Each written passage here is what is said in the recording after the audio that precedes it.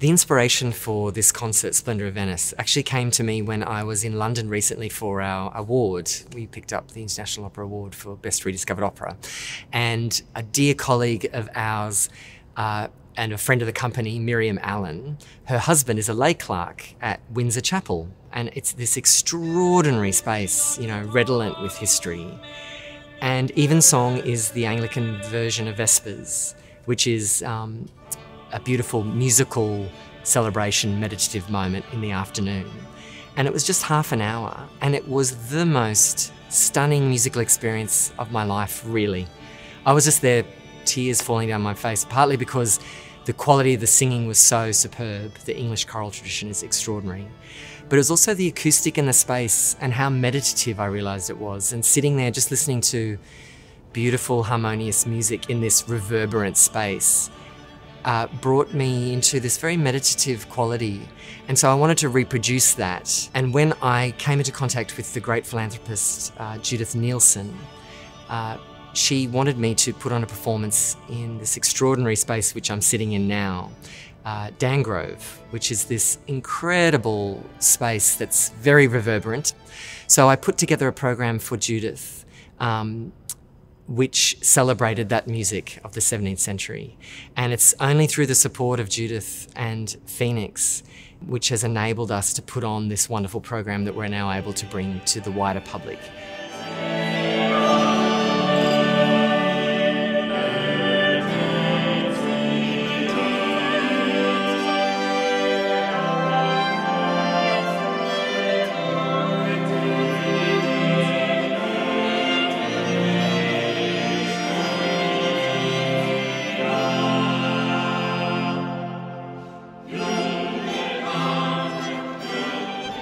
The music that was written in San Marco in the 17th century in Venice is one of the high points of Western civilization.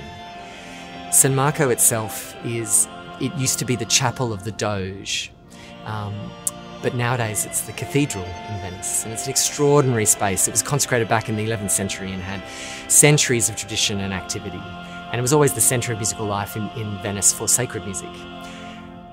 The composers that we're looking at are people like Giovanni Gabrieli and Claudio Monteverdi, and then we're also including some music of Monteverdi's pupil, Cavalli.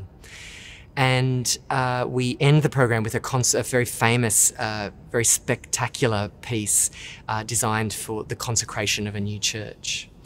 It's an extraordinary kind of music. The music that was at San Marco is what we now call polychoral. And that means to say that small groups of instrumentalists and vocalists were dispersed around this large space.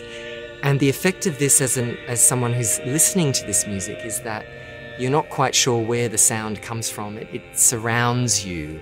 And in this religious space of San Marco, it was almost to represent the sound of angels. You would be looking up to see a visual representation of heaven, but also you'd be receiving this beautiful musical representation of heaven as well.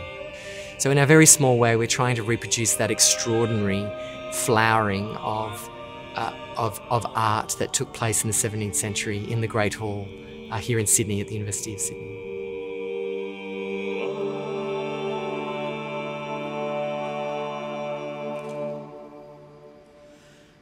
Et secundum multitudinem miserationum tuarum, dele iniquitatem mea.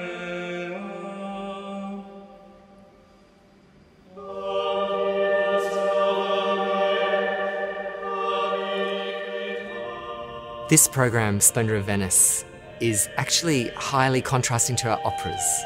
Our operas are really full of drama and intrigue and bustle, and there's love, there's violence, there's heartbreak, there's reconciliation. This is not this concert. This concert is about contemplation, about meditation, about renewal. It's about coming and immersing yourself in this sonorous sound world that you will never get from a stereo, you will never get from headphones, you can only get it from live performance with human beings in a space. And that is a really special moment. This music is rarely done in Sydney or Australia. I can't wait to perform this music for our audience because It's such a contemplative, meditative experience that you will come away feeling rejuvenated. Coming to this concert will be like taking a wonderful bath for your soul.